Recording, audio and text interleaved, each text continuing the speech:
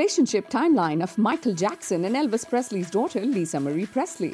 The infamous story of the king of pop Michael Jackson and the daughter of Elvis Presley, Lisa Marie, began when they briefly met at a concert in Las Vegas in the 1970s. However, it wasn't until 2 decades later that they actually had dinner together. Turns out Lisa Marie was married to Danny Kaye during this dinner in Los Angeles. The duo soon became good friends who stayed connected over the phone. Their story was followed by a controversial incident where Jackson was accused of abusing a teenager. It was then the pop sensation turned to Lisa Marie. Later that year, he even proposed to her over the phone. Biographer J. Randy Taraborelli shared Michael valued Lisa's settling effect on him, so much so that during his phone conversation, he posed a question that surprised both of them. In the infamous biography titled Michael Jackson, The Magic, the Madness, the Whole Story, he added, "If I asked you to marry me, would you do it?" Without missing a beat, she replied, "I would."